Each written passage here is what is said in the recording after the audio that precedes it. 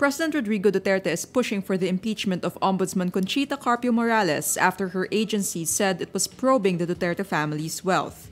Duterte earlier threatened to investigate the office of the Ombudsman after the agency said bank transactions of the president and his family through the years totaled more than 1 billion pesos. The president says he tends to believe that she was part of the conspiracy to probe his supposed unexplained wealth. He adds selective justice and the use of falsified documents would form part of the impeachment case against Morales. Duterte makes a statement a few hours after Solicitor General Jose Calida said overall Deputy Ombudsman Arthur Carandang is criminally liable for violating the Anti-Money Laundering Act. Calida also said Morales was equally liable for her deputy's actions. Communications Assistant Secretary Mocha Uson says she is not required to be fair in her social media posts, even after she entered government service because she is a blogger. Uson makes a statement during a heated exchange with Minority Senator Bam Aquino at the Senate hearing on fake news Wednesday. Uson laments how GMA News supposedly aired fake news against her. She also says GMA did not get her side. Aquino then criticizes Uson for wanting news organizations to treat her fairly when she herself did not practice the same virtue. May isang beses ka bang humingi ng side namin? Senator, with all due respect, hindi Yes po or no? ako journalist. Yes or no? May isang beses ba na humingi ka ng side namin? Vlogger po ako, hindi po ako journalist. Mr. Chairman? Aquino repeats his question, but Uson refuses to answer. I refuse to answer that Because? question. On the grounds of? I have the right to refuse that question. You don't have the right to refuse. You have the right to self-incrimination. So, ibig I have sabihin, the right kung mapipermisyo ka, pwede ka rin sumagot. I have the right, I have the right to, against self-incrimination. Anong criminal?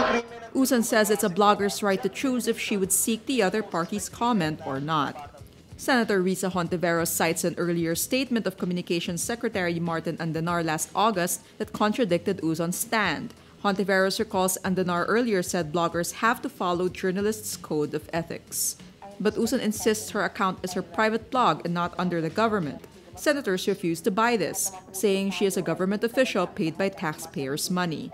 Senator Nancy Binay says Uson could no longer separate being a blogger to being an assistant secretary.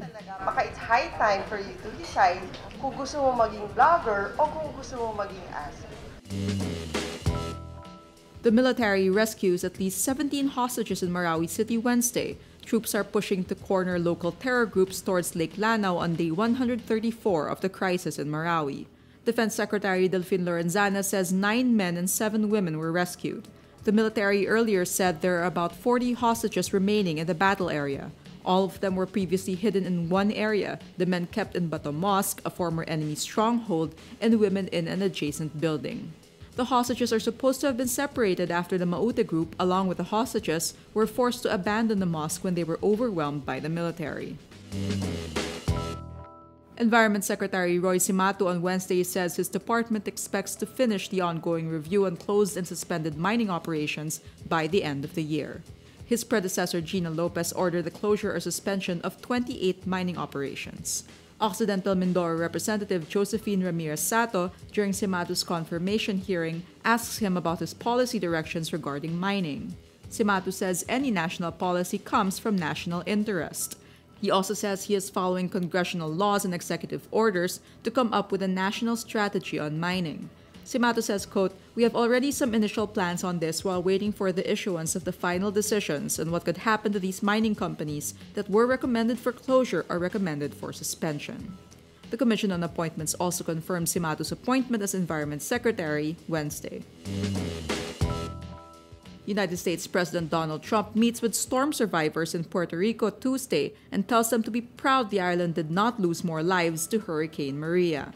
Trump asks residents about their homes, poses for photos, and stops at a church along the way to shoot rolls of paper towel basketball style into a crowd snapping pictures on their cell phones. The Trump administration's critics say the early response was not fast enough or on a scale that could help the island's 3.4 million American citizens. 2 weeks after, only 7% of the island has electricity, more than 9,000 people are living in shelters, and just 40% of telecommunications are back up. Thousands of homes, most of them made of wood, were destroyed.